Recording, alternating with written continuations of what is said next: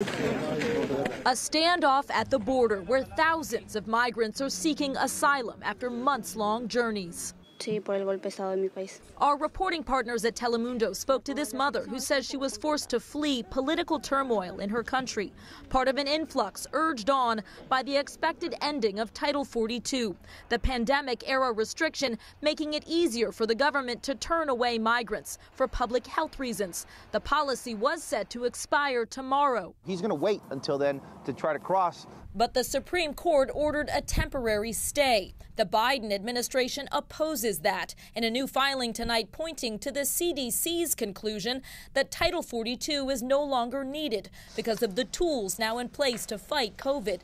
Texas Governor Greg Abbott, one of several Republican governors seeking to keep the policy in place, saying the Supreme Court stay helps prevent illegal immigration, while advocates argue Title 42 unfairly denies migrants a hearing on their asylum claims. After World War II, we said we would never send people back into danger without at least giving them a hearing.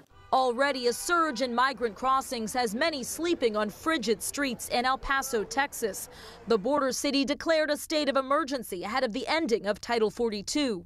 We're going to continue to proceed as if it was being lifted. The Texas National Guard sending 400 additional troops to El Paso as the White House seeks an additional $3.5 billion in funding to respond. The Department of Homeland Security urging Congress to act. In Washington, Alice Barr, NBC News.